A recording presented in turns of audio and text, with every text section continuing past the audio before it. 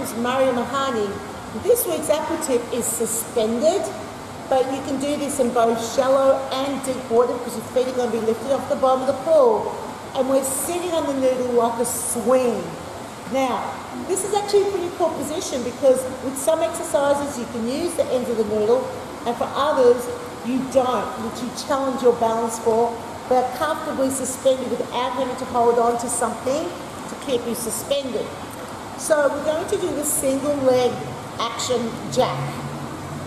Alright, I'm going to show you a cool little combination.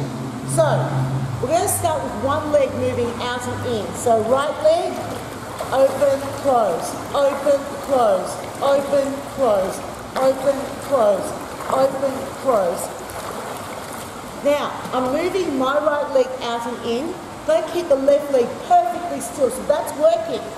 Tell them to contract their thigh, lock out their knee, pull a toe back, keep that leg perfectly still while they move the other leg out and in. Notice how my arms are moving in the opposite direction to where the foot is. Also, the position of the noodle has to be just behind the arms. So when you demonstrate this on the side of the pool, make sure you're sort of sitting so the noodle's towards the back part of your bottom so that you can show how the noodle ends are behind the body. Otherwise, they're in the way. It's very hard to do this. It's awkward. So that requires a little bit of balance. So then, of course, you're going to do it on the other side.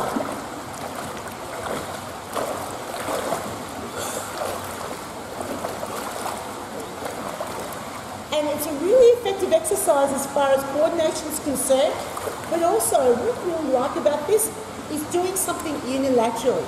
So it's not always together, out, but when you start working with one side of the body only, your abdominal muscles, your posterior back muscles, they all have to switch on.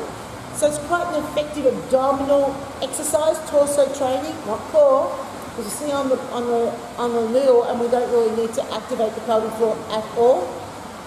Get them moving fast enough. If they go like this, it won't feel like they're doing anything, so they have to move at a quick enough pace that it feels effective. And that's this week's Aquatic.